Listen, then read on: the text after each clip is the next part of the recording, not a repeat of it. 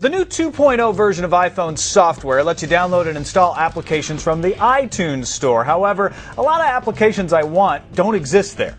And good news, open source fans, you can still jailbreak iPhone 2.0 thanks to the iPhone dev team. I'm Tom Merritt from CNET.com. I'll show you how to do it on this edition of Insider Secrets.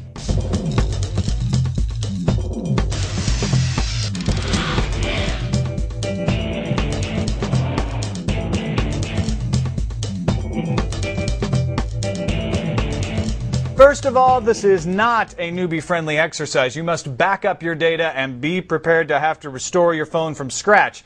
If you're not comfortable with that amount of uncertainty, you might want to hold off doing this. Now, why would you go to all this trouble at all? Well, for me, it's the capability to run applications that aren't available in the Apple App Store. Also, I'm showing this in OS X. The Windows procedure involves getting a torrented image and using boot neuter. Take a look at the steps at sleepers.net for the details on that.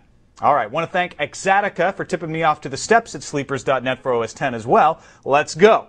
First, you need to gather a few downloads. Make sure you have upgraded to the current 2.0 firmware in iTunes and know where it resides. Then, download the Pwnage tool and the bootloader software. You can find the latest links at the iPhone dev team's blog.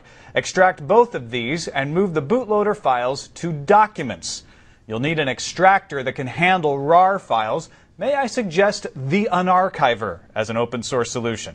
Now, launch the Pwnage application and follow the prompts. It should find your current firmware, select, and press the arrow. It will either ask you for the bootloader files or find them for you, as it did for me.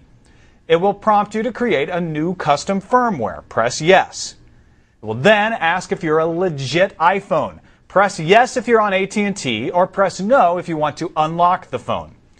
It will build your custom firmware called an IPSW file, and it will take a bit, so go eat some fudge or something.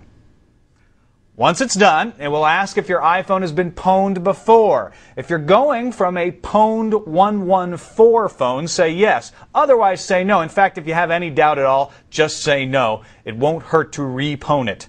Now come the calisthenics. Follow the on-screen prompts to turn off the phone, then follow the prompts exactly. Hold both the power and home buttons, then let go of just the power button, and finally the home button when it tells you to. If all has gone well, you should get a success message. Close Pwnage and move to iTunes. Here you'll restore your iPhone with the newly made firmware. Hold down the Option key while you click on the Restore button. Find the firmware file iPwnage created. It's the one with custom in the title. Your iPhone will restart. Give it time. Don't freak out. It will then restore the phone's backup. Then it will sync.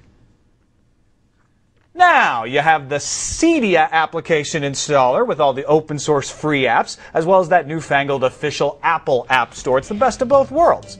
That's it for this edition of Insider Secrets. I'm Tom Merritt, CNET.com.